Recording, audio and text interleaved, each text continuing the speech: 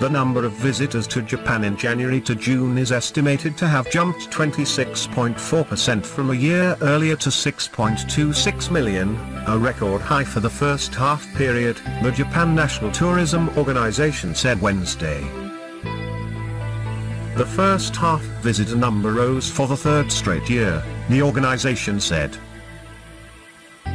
The rapid growth came after the number of international flights at Haneda Airport was increased at the end of March and visa exemptions were granted to short-term travelers from Thailand and Malaysia in July 2013. The yen's weakening also contributed to the growth. By country or region, the number of visitors from mainland China shot up 88.2% to more than 1 million, while the number from Hong Kong rose 25.3% to 421,000. Visitors from Taiwan surged 35.1% to 1.39 million.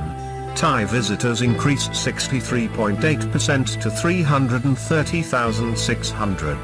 Malaysian visitors were up 62.5% to 116,200. By contrast, the number of South Korean visitors dropped 3.3% to more than 1.27 million, apparently due to lingering effects of a deadly South Korean ferry disaster in April.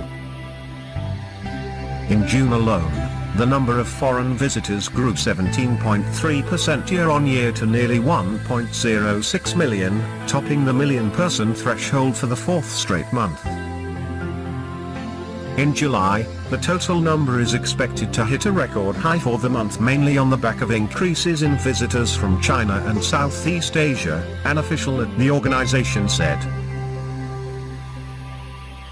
Thank you very much for watching this video. I hope that was also pleasure for you. If you want to see more movies from Japan with me, don't forget to subscribe my channel.